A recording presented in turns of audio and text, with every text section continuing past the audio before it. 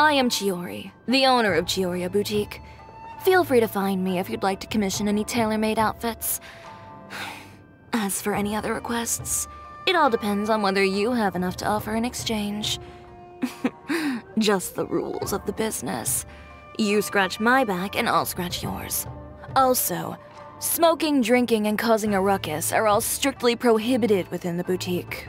That whole "the customer is king" concept doesn't fly here. And even when royalty does come into the shop, if they don't adhere to the rules, they'll find themselves being tossed out and kissing the pavement just like anyone else. It's up to me to decide who I want to be, and to cut my own path. No one can tell me what to do. Ugh, who says you have to use scissors to cut clothes? Leave those rigid rules behind. I much prefer using my own cutting tools. If you really like standing around like this, then why don't you just model for me? I'll design some wonderful clothes for you. It's not so much the rain that bothers me, but the mud. It's always such a pain to wash it out of my clothes. This reminds me of home. The way it comes floating from on high makes you want to reach out for it. But the moment it lands on your hand, its beauty dissipates. I suppose there are more similarities between snowflakes and fashion than I thought. Just how can I market high fashion here? Morning. Don't expect me to make breakfast for you. But if you're going to the cafe, be a darling and bring me a cup of coffee. Black, no cream, no sugar. Is it lunchtime already? I'm not even hungry yet.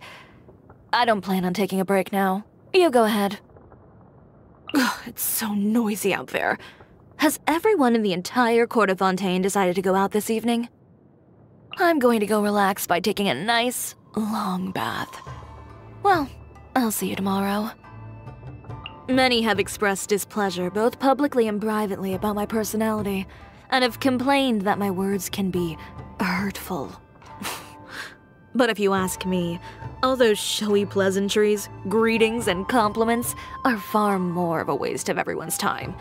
If simply stating the facts seems hurtful, then perhaps they are too insecure. When I first started conceptualizing the idea of my brand, I reflected on many of my past experiences, and came up with a lot of phrases for the brand's slogan. It's difficult to pick only one phrase for the brand, especially when you realize that every word reflects on a deeply treasured part of yourself. But you can only choose that which best represents you. Never admit defeat. That's me. That's my brand. Take it from me. This one looks good on you. You've never seen a style like this before? Oh, that's because you've never met a designer with taste before. I know you probably already know this, but I always just say what's on my mind. Maybe you've already grown accustomed to it, but that's just how I express myself. And I'm not going to change. You should also always act like yourself around me. There's no need to hide anything. I promise, I'll never criticize you for who you are. Don't believe me? After all this time together, have you ever seen me not keep my word? Because I was born in Inazuma, the people of Fontaine have dubbed me the Thundering Seamstress. If that's what they want to call me, then that's what they can call me. I have no lingering affection for my homeland. After all, everything, including my vision, only came to me after I decided to leave Inazuma. Oh, but that's not to say that I actively dislike those islands where fabric never fully dries. It's just that I haven't found any reason to go back. When I was a kid, my parents would send me to a variety of activities to help expend my energy. One such activity was learning the art of the sword. But after some time, I suddenly felt that a dual-wielding technique was really strong and impressive. It wasn't long before the instructor approached me and told me to stop practicing using that technique. When I asked him why, all he said was that it wasn't the standard sword technique and that it was improper. After that, I never attended his class again. Now that I think about it, it's fortunate that I insisted on following the way I preferred. Perhaps I'm just the sort who needs to keep both my hands busy. Tamoto is my first masterpiece. At the time, I was just thinking to stitch together a puppet girl who looked like me to be my model and assistant. Huh? What about a companion? No, I have no need for that. She used to beg me to help her design all kinds of strange things. For example, little crowns for every handle on a ship's helm. I couldn't help but roll my eyes at her request, and tell her that the most I would do is design her hat like a boat. Those who say I'm ahead of my time have clearly never spoken to her. I can't make a hat that could hide secrets, but it seems Lenny can enchant his hat to do just that. I'm a little curious about how it feels to wear a hat full of so many tricks and secrets like his. As for me, I don't need the burden of all that. It's easiest to just say what's on my mind. The magician's assistant sure doesn't say much, but I know she trusts me. You know, I sure get a lot of love from cats. One time, Charlotte came into the shop hoping to do an interview with me. I told her there was no point, because there was nothing new to talk about. But just as she was leaving, a drunkard came stumbling into the shop and started causing trouble. She recorded the whole thing. What a fiasco. I've heard of journalists chasing leads, but now it seems news chases the journalists. Oh, working with Hoyoverse and talking with her are a cinch. So easy, in fact, that whenever I say goodbye to her and return to tending my customers again, it takes me a moment to shift gears mentally. Emily's perfumes are very popular. We have a business agreement where I ask her to deliver small quantities of perfume she's working on to Chiori boutique. I let Alof secretly spray the perfume in the fitting room, and then I'll let Emily know any feedback I get from the customers. Even after all this time, I've never once had a customer ever say that my fitting room smelled strange. In fact, they usually come one after another to ask where they can buy the fragrance.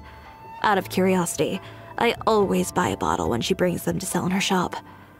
I have to say that such fragrances which can always bring a sense of refreshment are truly works of art. Yes. Some of my friends and partners have mentioned him to me before. I admire his skills at management and diplomacy, but I certainly have no intention of changing my way of doing things. While I was still in Inazuma, there was a cat with green eyes that always liked to follow me whenever I went out into the wild in search of inspiration. The kitty seemed to be very interested in the colors and patterns of the fabric I was carrying. She would even come up and rub her head against my legs when she was in a good mood. Later, I recognized those green eyes again, but on a girl with two tails. The way she gazed at new and intriguing things still had not changed after so many years. If I wasn't always slipping away to go play when I was a child, I probably would never have had the chance to meet the young lady of the Kamisato clan. There was one time when I climbed my way into the Kamisato clan's courtyard, and her Tamari just happened to roll over towards the wall. I could tell that she was both surprised and happy to see me. We played together and chatted for quite some time, but I was discovered in the end.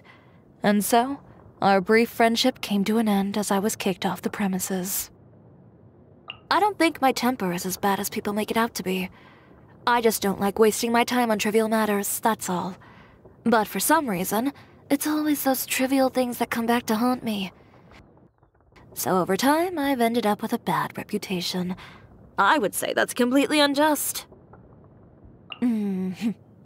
Ever since I was a kid, I've always had a problem with authority. There was a period when I hated the rules and would always insist on going against the grain. Thanks to this headstrong character of mine, I've had to go through a lot of suffering. But eventually, I came to understand that rules aren't completely a bad thing. What I really can't stand is the feeling that I can't make decisions based on what I truly think. When I was little, I used to always look forward to the summer festival in my hometown. Every year, people would take out the most vibrant and beautiful clothes and carefully put them on before joining the crowd. Every time the festival came around, there'd be all these brightly colored spheres hanging from people's belts, goldfish that you couldn't scoop up from the bowl no matter how hard you tried, apple candy so sweet that even the children couldn't finish them all, and fireworks so beautiful that they could have only come from the M0har house. I always had a lot of fun at such festivals, but even then, I would always feel like something was missing when I went home at the end of the night.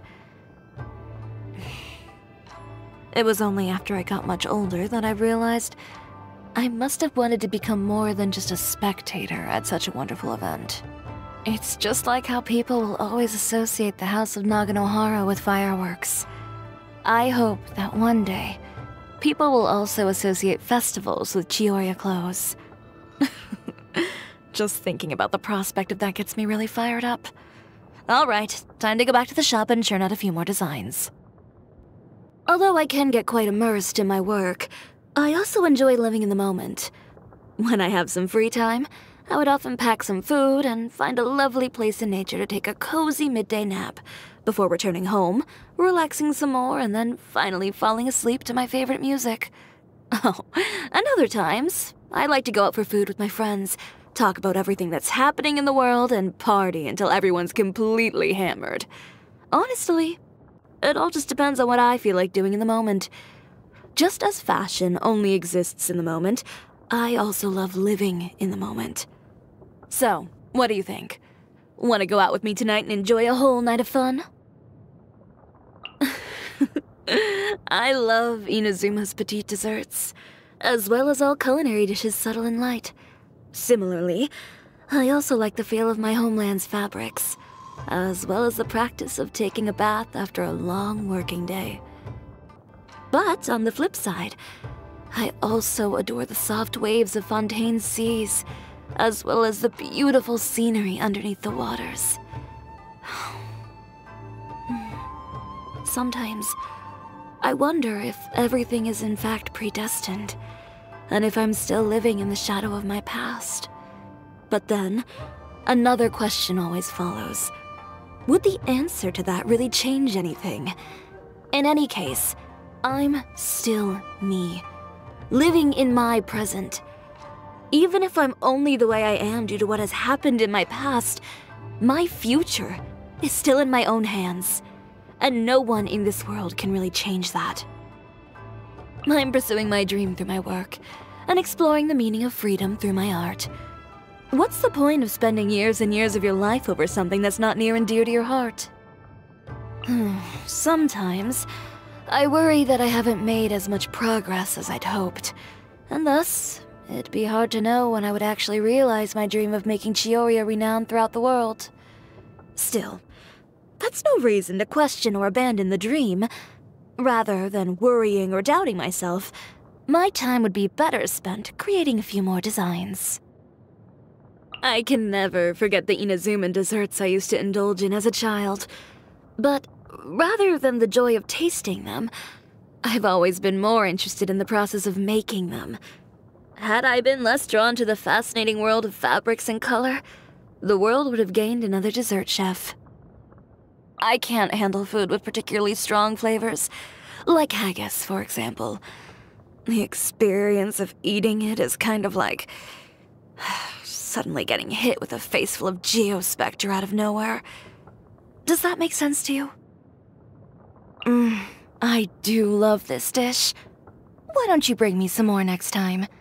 Don't worry, I'll also bring a gift for you in return. Not bad. I think this would be most enjoyable after a hard day's work in the shop. Ugh, I am not fond of this flavor. Bring me something lighter on the palate next time. Yeah, happy birthday or whatever. Just tell me if there's a gift you like. I can't be bothered to try and guess what you want. Too direct? Alright then. Why don't you grab Navia, Kirara, and the others, and maybe a few of your friends as well. We can have a party tonight at my place. I'll take some notes on the gifts that the others have prepared for you, and make you an accessory right then and there. 10,000 more that you'd like it. Call it the confidence of the owner of Chiori Boutique. No, no good. Still feels too ordinary. Not bad, but it's still lacking the wow factor that makes it really stand out. Oh, that's more like it. I think I've got it. Of course, as a master of my craft, my hands will never shake while cutting fabric. But I'll admit, the excitement and anticipation has my heart really beating right now. Thank you for staying with me the whole time I worked on this piece. It is extremely important to me. I now have far more confidence in myself as I embark on the next step of my journey.